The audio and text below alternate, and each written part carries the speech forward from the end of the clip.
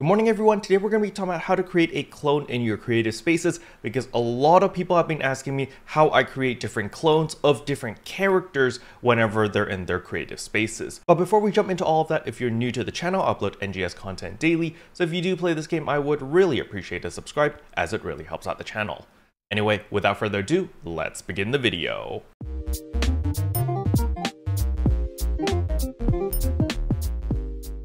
So the very first thing I want to go over is, yes, I have recreated my creative space because, well, a lot of people were not very impressed with my ragtag random item just slapped together. So I was like, all right, cool. You know, Chrono made a freaking nightclub, which was fantastic. So I was, I was a little bit jealous, got a little bit of competition. So I was like, all right, maybe I should have spent a little bit of time.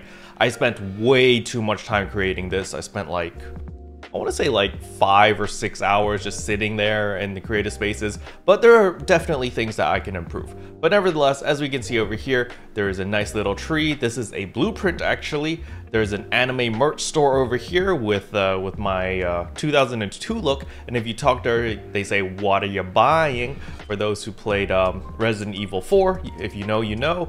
It's pretty nice. And then we've got a nice little pool area in the back. But the main selling point, at least the thing that I like the most, is going to be the pixel art. We've got a giant Neko Mimi over here. We've got Bocchi of the Rock over there. And as you guys saw in the intro, we got Sus Among Us over here. So I'm pretty happy with the pixel art. I think this is what makes my creative spaces so unique or special, is definitely the pixel art. At least that's what I'm most happy about. But anyway, back to the main point of today's video, and that is how to create a clone of yourself. As you can see, there is a clone of myself right here. In case people want to take selfies or photos, you can just come to my personal quarters or my creative spaces and immediately just get a nice little selfie, which is very nice. But if you want to do this for your own creative spaces, what you want to do is you want to go into a build mode or edit mode, and there is something called the Arks Decoy. If you do not have the Arks Decoy, it's because you need to buy it. So in order to buy it, you simply come over here to your control panel.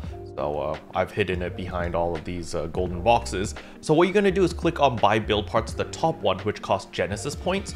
And once you're here, you're going to go to the third to last part, the play parts. Once you're over here, since I bought mine already, it's not going to show up if I scroll down. However, if I untick unbound items only, you're going to see right down here, there is the Arks Decoy, and you're just going to purchase this. It costs 3,500 points, and all you need is one copy. It binds it to your entire account. So once it's bound to your account, you can use it on anything. So once that is done, we're going to come over here. And once we're over here, we can place our little Arks Decoy. Now, keep in mind, I'm still in edit mode right now. So we're going to place this. We're going to place that right there. And you're going to see that it doesn't transform. When I exit edit mode, it's still just like a hologram, basically. But what you want to do is you want to go back into build mode and then press E to edit. And over here, you're going to fill out the details over here. So let's say that, name keroppi and they say hi, right? Then when you close it and apply, it's going to save whatever your current look is. So you can see that I'm currently using this idle animation, the tea time animation. So it's going to copy this.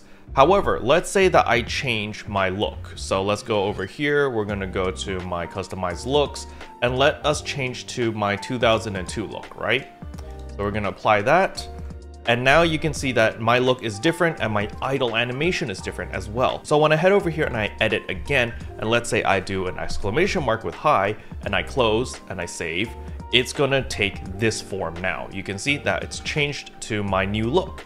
And this is what you're going to do if you want other players. For example, let's say that I want Emmy in my personal quarters. What I would do is I would get Emmy to come to my personal quarters. I would give them editing permission. I would place the Arks Decoy. And then after I place the Arks Decoy, Emmy would come over here in editor mode and click on edit over here and fill out the details. So it's very important to get the person that you want to impersonate to fill out the details themselves, because only that way will the model turn into them. And the moment you try to edit anything over here, it's going to turn into your model again. All right. So it's very important that you get whoever you want to impersonate, get them to fill out all the details, but you have to trust them because you're giving them editor mode. They might just destroy your entire personal quarters or your creative spaces. So you do need a little bit of trust and make sure that they're not going to do that, because you're giving them editor permissions in order to create their clone. All right. However, let's say that your friend came over here, they created their clone, and you need to move the clone. That's perfectly fine. You can still go over here to move. You click on them and you can see you can now move the model. Let's say that we don't want them standing at the stage anymore, we want them to be in the water. You can now place them into the water and they will still retain the same model.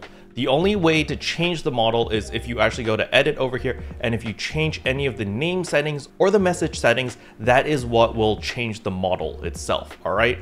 And keep in mind that the model does retain whatever idle animation you're using. So it's very important that before you make your clone, you might want to go over here to customize looks, change motions, and at idle right here, you can see all of the different idle animations that you have. So you can, let's say we want sitting on a box, for example, you could change it to this so that your NPC will also sit on a box. And yeah, so idle animations now have a little bit more value because it helps customize your creative spaces a little bit more. So that is pretty cool.